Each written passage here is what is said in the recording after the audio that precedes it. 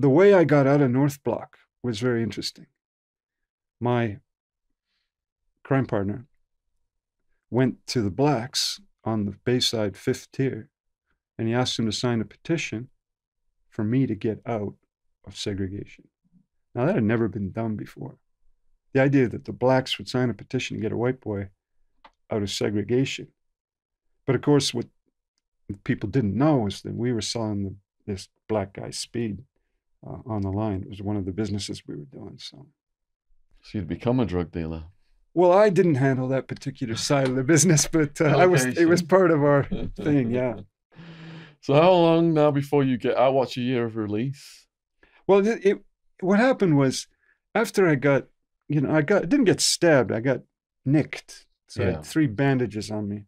So it was interesting when I went to the showers when I got out of North Block.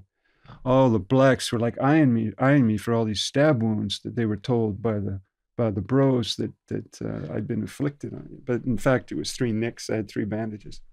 Anyway, I think that bought me some what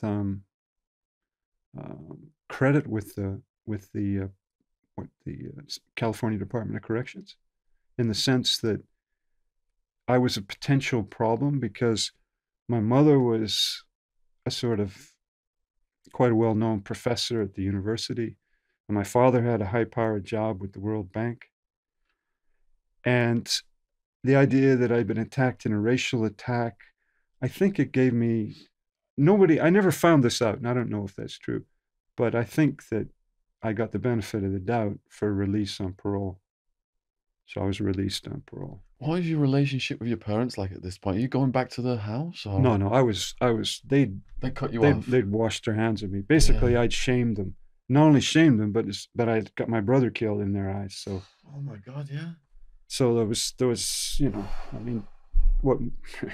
You think some of your aggressive behavior that came about, the thing with the police and the shootout and your brother's death, do you think you had like a rage and a turmoil and a chaos just going inside you because of going through all this that then came out, you starting to do these things that could potentially end up with you dead, robbing drug dealers, going up against Hell's Angels, working for the Mafia.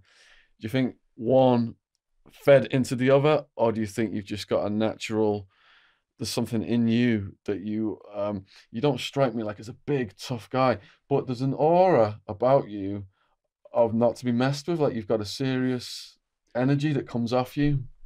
Well, I believe that everybody has this spirit in them. I think it's human instinct. I mean, we went from what 100,000 years of living on the savannah with the lions. I think it's in all of us, and the thing is, it's in our civilized life. You don't get called upon unless you go off to war, for example. But I was in the deep end, and I had to find that instinct and revel in it.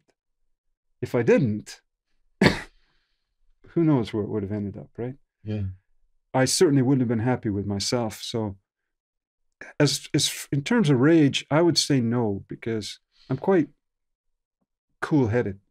In fact, in times of extreme action, I usually make the right move. I don't know why, but it usually works out that way. And the reason I tell you this is because in these shootouts, each time someone's died, and the same thing happened to me as happened to them, but they went down and I didn't. So call it luck. I don't know. Maybe it's luck, some instinct. I don't know.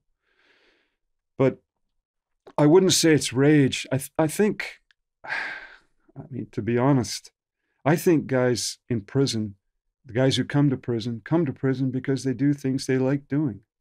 I don't, I don't look that in terms of psychological, deep psychological reasons. I have a feeling you do what you want to do. So I remember each decision that I made, and I made the decisions, and I put myself in the situation, and nobody forced me to. In fact, it was going against all the common sense I learned, in my upbringing.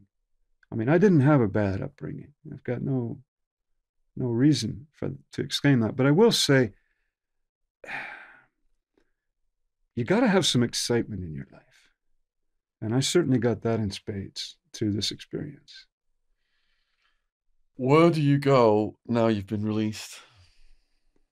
Well, are you talking my final release or No, my? no, we're just getting out of California Uh, Department of Corrections. well,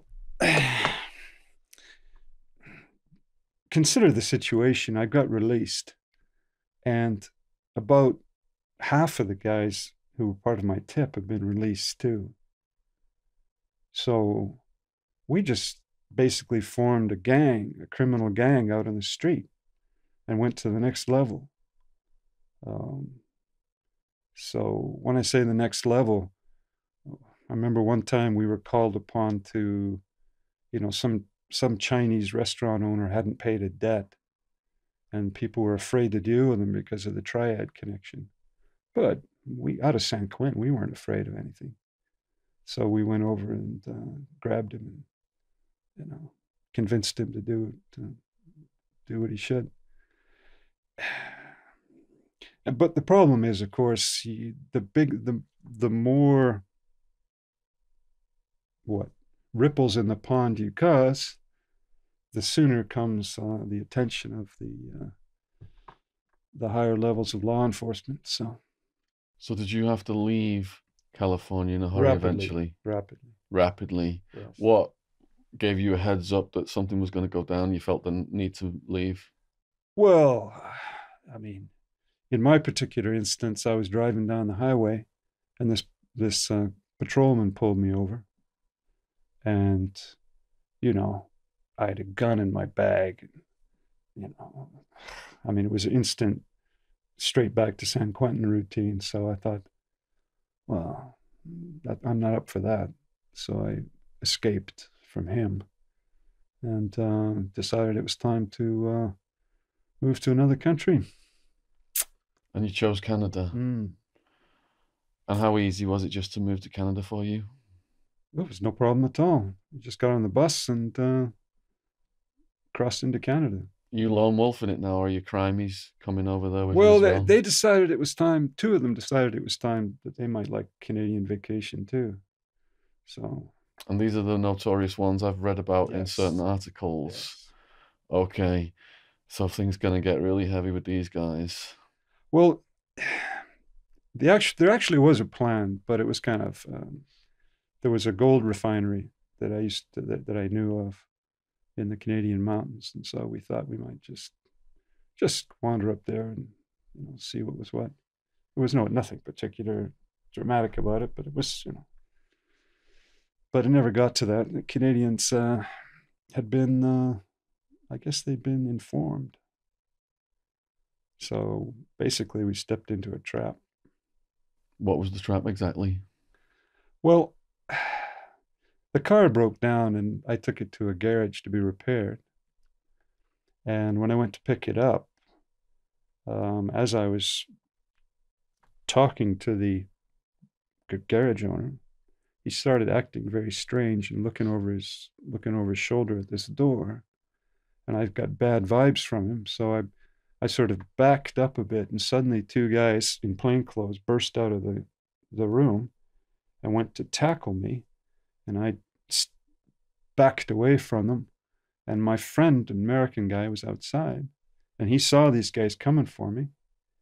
And well, as far as he was concerned, I was being attacked, so he shot one of them through the leg and told the other not to move. And they turned out to be undercover RCMP officers. Anyway, there were two more of them, and one other one came from behind and shot him twice.